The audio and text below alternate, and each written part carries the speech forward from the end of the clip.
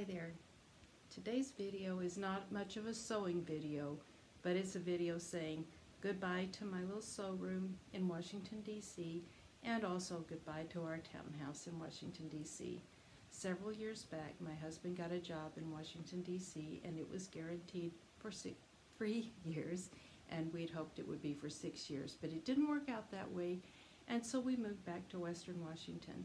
But we held on to our townhouse because he did still have business to conduct here in the district, and his father, who was at the end of his life, lived in Richmond, Virginia area, so it was quite easy to fly into Washington or Baltimore and drive down there and visit with his dad. So in the meantime, his dad has passed away and life moves forward, and it is time for us to sell the townhouse. So I wanted to just show you my little sew room here, and it's not very large, and I have my machine and my serger, and over there is my ironing board because I think pressing is super important. And then behind me you can see that I had a little bit of shelving units where I could keep my threads and fabric.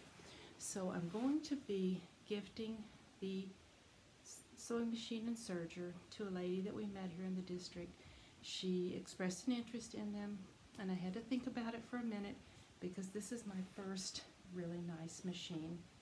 I started buying this when I moved away from home back in 1985, and Mike, who at that time was my boyfriend, actually paid the last installment on it at Christmas time when I had it in layaway, and surprised me with that so that I could have it before Christmas, and that's when I knew he was a keeper.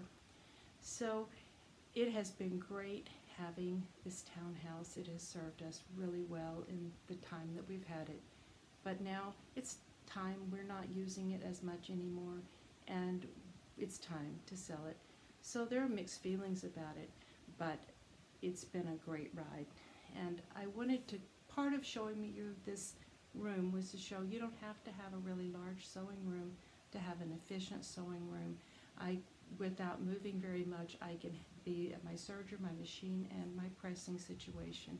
So I am going to bid you goodbye, and I'll see you again soon, and happy sewing.